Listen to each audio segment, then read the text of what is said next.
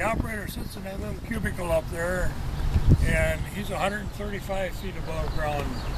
He gets a bird's eye view of the whole city. Yeah. And he gets up there in that elevator you see on the other leg over there. Except sometimes in the wintertime, if it gets iced up or whatever, it won't operate. Then he's got to go to the other side of the leg and climb up by hand. But anyhow, and the whole thing is operated with one large diesel engine. It has the crane part itself is all hydraulically operated, and the big generator up there, which operates the current for the motors that are on each wheel. And those motors have to be heated 24/7, because you can't have any moisture or anything getting inside of there, because it would pretty much raise havoc with it.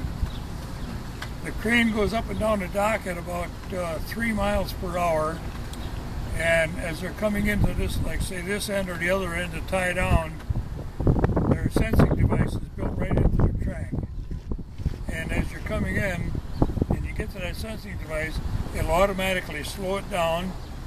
You go a little bit farther and it slows it down some more. And when you get within about 2 feet of the end, there are hydraulic rams on here, kind of like shock absorbers, and they hit that abutment, and then when it walks in real slow, you'll hear a loud clunk, and that's some yellow dogs locking it down so it can't go anywhere. Once it's in and secured, they can go ahead and shut their main engine down. And when they do that, on the other leg there's a large power cable.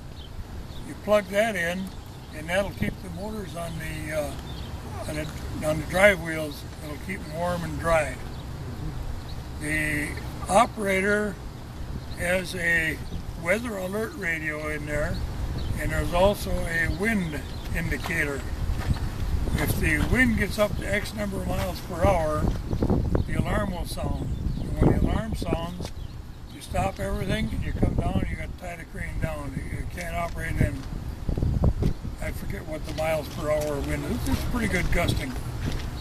So you have to come down and tie it up.